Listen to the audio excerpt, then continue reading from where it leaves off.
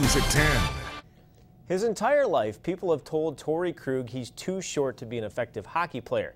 At every level, he's proved them wrong. And now he'll get an opportunity at the highest level to prove the naysayers wrong once again. The 5'9" Krug went undrafted after his sophomore season at MSU. That turned out to be a blessing in disguise because as a free agent, he could pick the team that he wanted to go to. Saturday, he chose the Boston Bruins. He flies to Boston early Monday morning and will practice with the Bees before the team decides where they want to send him. Most likely, it'll be Providence of the American Hockey League.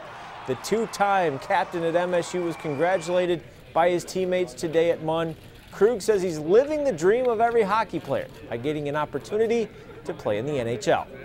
First thing, this is my dream to play in the National Hockey League. I think it's every hockey player's dream, and to have the opportunity that I've been presented with by the Boston Bruins organization is tremendous. And I never thought that this day would come. So, when you make a decision like this, everything comes into it. Your family plays a big role.